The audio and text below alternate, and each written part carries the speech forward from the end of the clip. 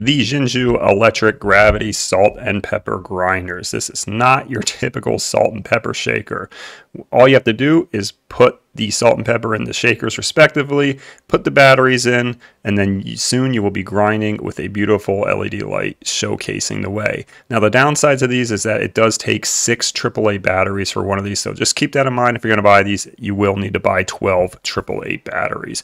But here's a showcase of how it works. All you got to do is turn it upside down.